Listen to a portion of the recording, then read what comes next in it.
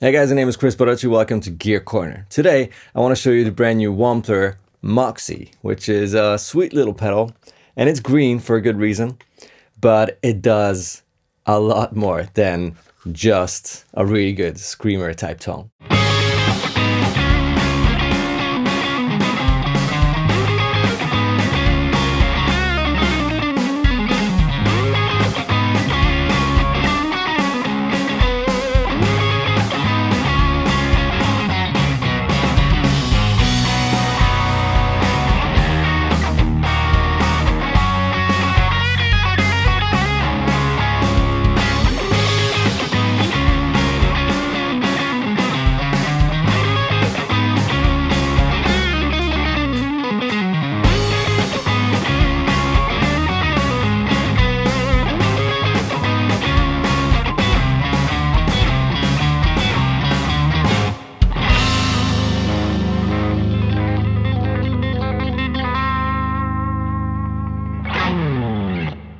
I have to be honest with you, when the Moxie arrived here, I was like, okay, I'm sure I'll dig this pedal. Like, I'm sure it's gonna sound awesome. And Brian probably gave it some really cool extra tonal capabilities and flexibility and everything, as usual.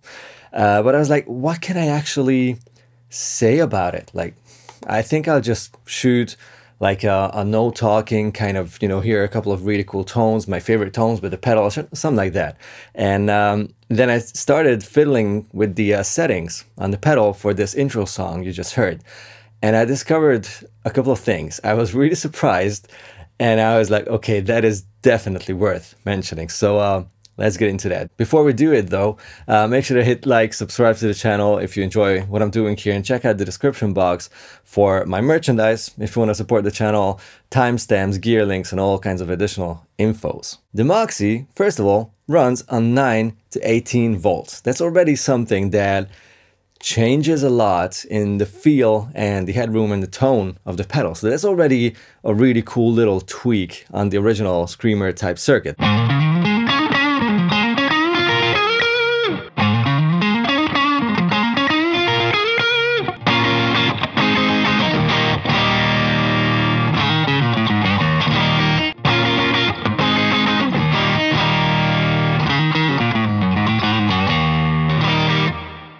It still has the 4558 chip, the chip you want in a pedal like this to give you that woody, original, mid-rangey, you know, mid-humpy kind of tone, but it does a lot more.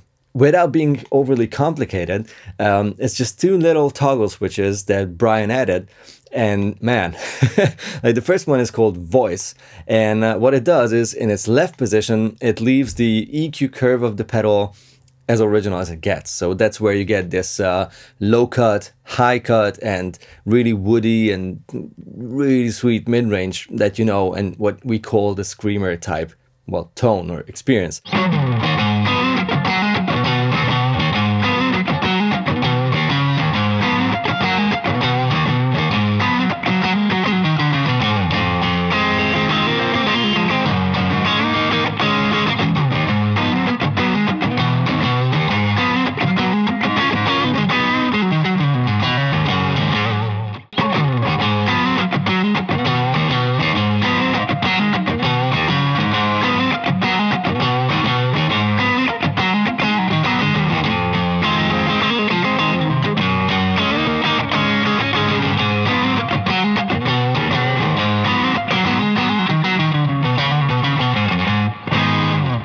If you flick that switch though, to the right, it kind of scoops the tone.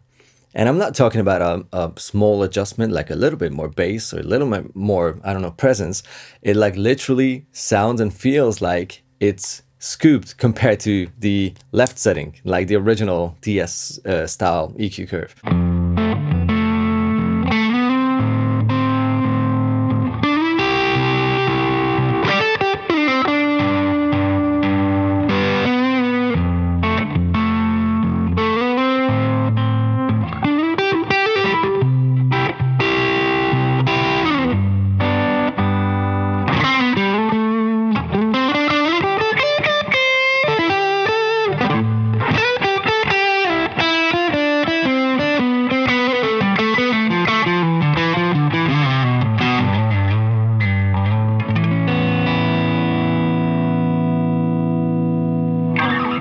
And then there's the right MIDI toggle, the FET, which activates a Mosfet clipping stage, really. So if you flick that to the right, you have more of everything. It's like the pedal on steroids. You have more drive, more volume, more fullness, like richness and everything.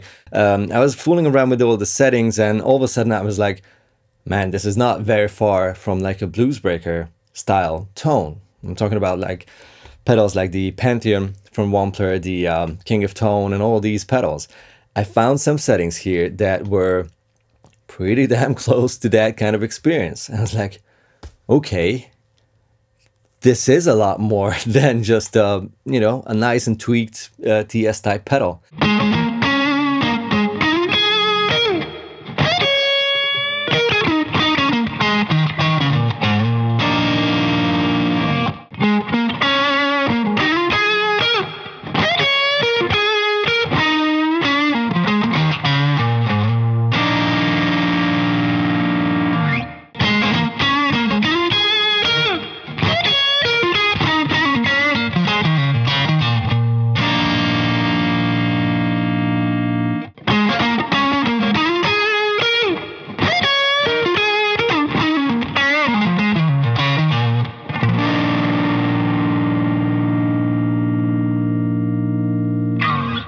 It does give you a very accurate TS type tone, but if you fool around with these, it is like a completely different pedal.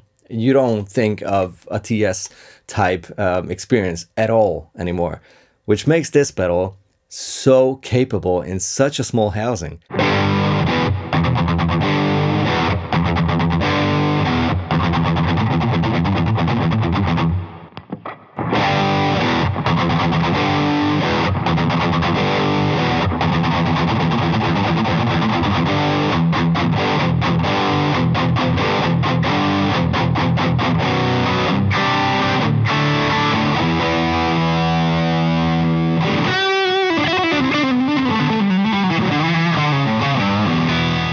I think we arrived to my thoughts kind of section of this video, where I have to say this is one of the smallest, one of the best priced, and one of the most versatile pedals. Like, all in all, one of the most impressive pedals that I've came across because of all of this, what I just mentioned.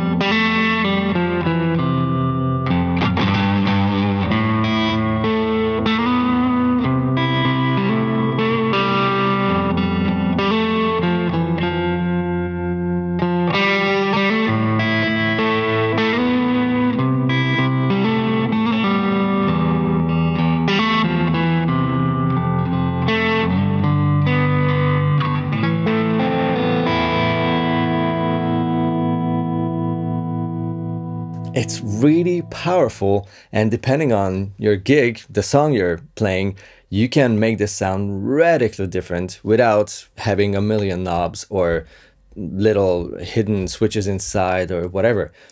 Very, very effective and very cool little tweaks that you can get with these little toggles. It's a very nice little pedal, and I'm looking forward to hearing your opinion on the tones you've heard in this video.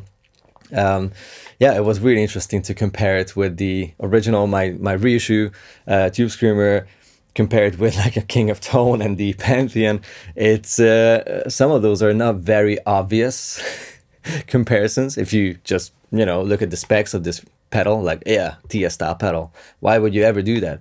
Well, I don't think they're very far from each other tonally, and even the playing experience feels as reactive and dynamic as those pedals, which is pretty damn cool if you ask me. All right, let me know what you think in the comments below, and see you in the next video next week. I'll be back. Bye-bye.